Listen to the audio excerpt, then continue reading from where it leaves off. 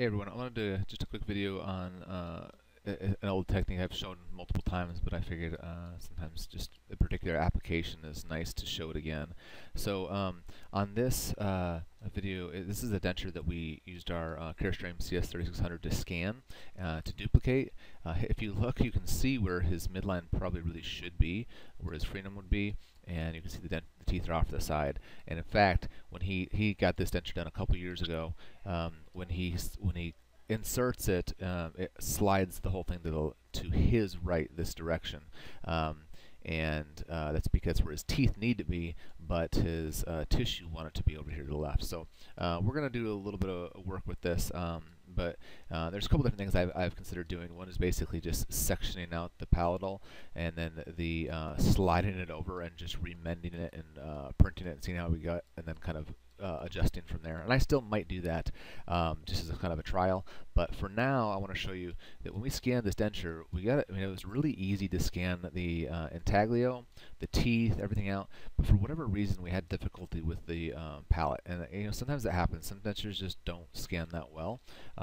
Again, the important areas: teeth, intaglio, easy, but right back here. So, and rather than wasting time trying to figure it out or redoing our new scan, which we only tried one scan, maybe just scanning starting over may have worked. No real need there, because this isn't really important information, and we can kind of modify it to our liking. So to do that, I'm going to use the bridge tool. I use that a lot. First, I'm going to hit the select button. I usually just hit the shortcut S button, and I'm going to select right back here and right back here, and I'm going to try to make a union between these two pieces. To do that, I'm going to, I just hit Control B, but I believe it's under Edit, Bridge, Control B, and here it is. Okay, so it's going to create this bridge. I'm going to hit Accept. Now, one thing I don't like is that it is sort of too far down. I can adjust that later, but I'm going to adjust it now. To do that, I'm going to hit Escape so that it's by itself. I'm going to use the Select button again, and I'm just going to select right in the middle here. Now I'm going to hit Shift T, which is the same thing as Deform Soft Transform. Now, if you see what happens, is that there is the middle part that is straight, that is where I first selected it, and these areas are called the fall off. But if I adjust the fall off till it's just about to the point where the bridge started, it's more of a fluid transition. In fact, I'm going to change this for a second. I'm going to make my selection area even smaller, right there in the middle. Shift T, and I'm just going to dial this fall off until it's right around there. And now kind of bend this up to where I like it. Now, this doesn't have to be perfect, we all know this, but get it closer so it's sort of a uniform thickness of this denture base or palate. And when I'm good, I hit Accept. So now I can come in here and I can go to Analysis, go to Inspector, and click this right here. And I forgot, I left it as flat. That was a mistake. I gotta wait for it to load. It was probably fine. I could smooth that out.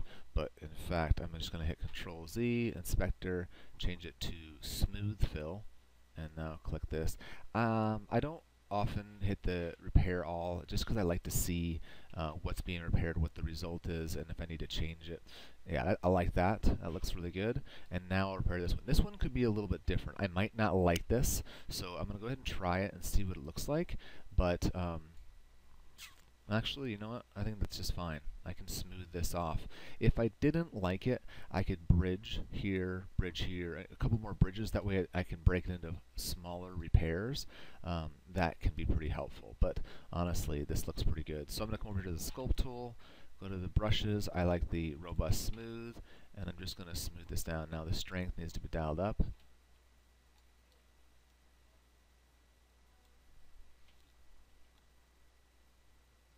And this doesn't have to be perfect, as this is really just going to be a essentially a custom tray for a new denture. So we're not trying to make this perfect. And I'm going to turn off the volumetric, because that can sometimes cause the underside to get smooth. I don't want to do that. Alright, Control A to highlight the whole thing. I'm going to, where is it? Yeah, clear face group, which I just hit Control Shift G normally. But now you can kind of see the whole thing. So there you go. There's a new repaired denture ready for printing. Make sure there's no other holes. Oh, it's got one little bleb here.